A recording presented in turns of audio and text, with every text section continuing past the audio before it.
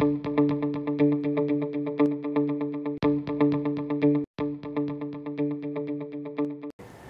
welcome to Canadian Independent Media. It's September 24th, 2017.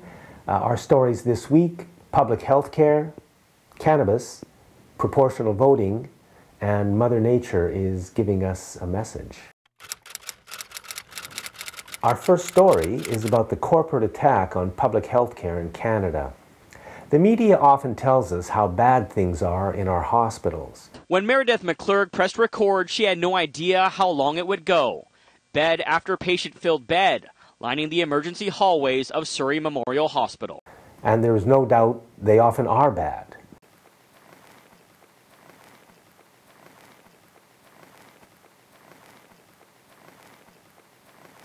People have been suffering and dying for years while waiting for treatment. People sometimes wait weeks, months, and years to see a specialist and get the care they are told they need. It can take months to get an MRI, and often many months or even years to get scheduled into a hospital for treatment. But why do we have these long waits? In my opinion, it's because the corporations that run Canada have screwed up our healthcare system so we would lose faith in it and they could privatize it. And how did they do it? Simple. They got their politicians to close hospital beds, because if the beds are always full, it becomes very difficult to get into a hospital. So people have to wait because there aren't enough beds.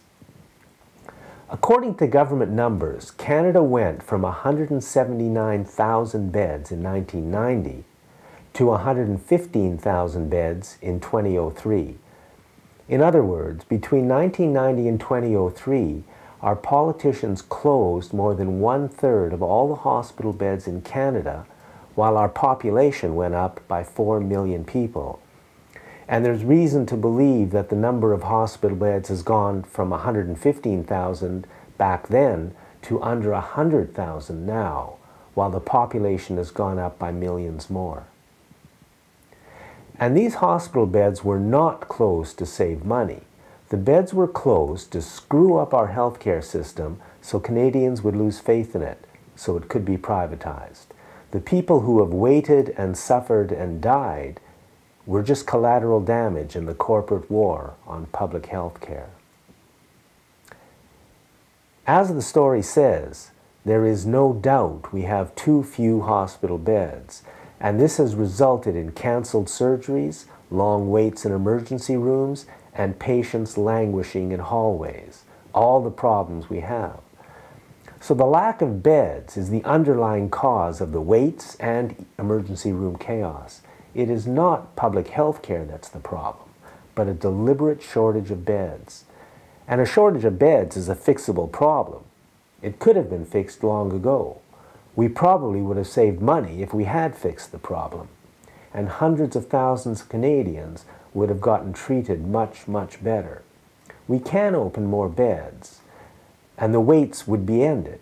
But that won't happen because corporate Canada wants private health care in Canada, and therefore public health care must be destroyed. And causing people to suffer and die is a very good way to do that. And the move to privatize health care never stops. We should maybe be asking ourselves why the corporate media continues to ignore an important part of the story they've covered all summer. The story they've covered is about the fires, floods, and droughts that have been happening around the world. We're seeing disaster after disaster, and the media is covering it in great detail. Hi there, I'm Lori Graham, and here's a look at your national weather forecast. And we're going to kick things off once again today in the tropics, where we have 3 named storms. We've got Tropical Depression Lee, which is not expected to have any impact on land. We also have Maria and Jose, and we're going to start things off with Maria, now a major category. So this is a category. But what they are not talking about is the fact that we have to change. There is no question about that. We can't have this corporate industrial lifestyle we now live in. It's killing us, and it's killing our planet. Here in Canada, we need to begin an immediate nationwide discussion about where do we go from here. Do we want electric cars, or do we want to go right past that idea and move to comfortable and efficient public transportation? What about tourism and air travel? Can we afford to fly to Vegas for the weekend anymore? What about agriculture and industry? Our governments and media seem to be more interested in the maximization of corporate profit than in saving our planet. So it is really up to us citizens. And I eagerly hope some positive changes will be coming soon from somewhere within our leadership. Good things are happening in many places, but if we want to save ourselves, we need much more and much faster. Here in British Columbia, we may be moving to a proportional voting system. I've often heard people suggest that it's going to be difficult to vote in a proportional voting system, kind of complicated. Anyway, here's how difficult it is to vote in the proportional voting system they use in Germany. Here's an example of a ballot.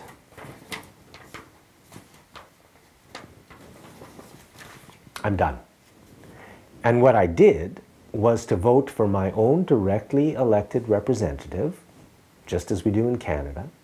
In the German PR system, everybody has their own MP or MLA in their own riding, just as in Canada.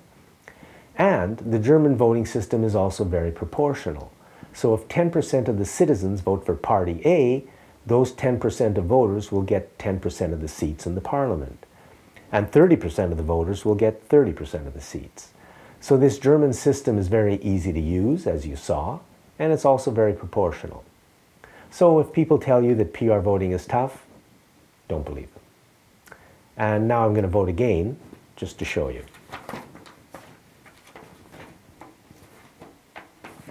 Done. That's how easy it is. And it's proportional. And you also elect your own member of parliament or MLA. And most importantly, I think it's more democratic, which is why I support proportional voting. Personally, I think cannabis is a great plant with 1,000 positive uses. Even George Washington grew it. The media, however, is very worried about cannabis.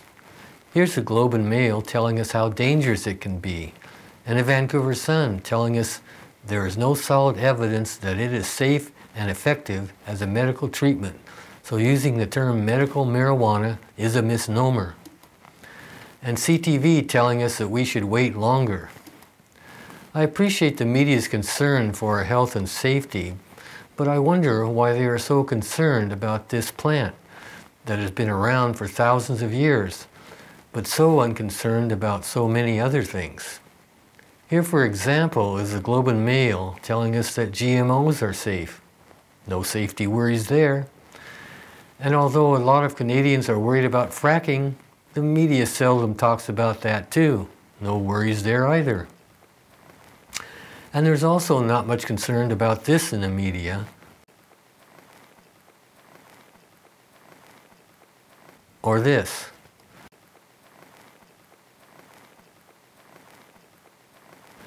The media is not even worried about California farmers using fracking wastewater to irrigate their crops.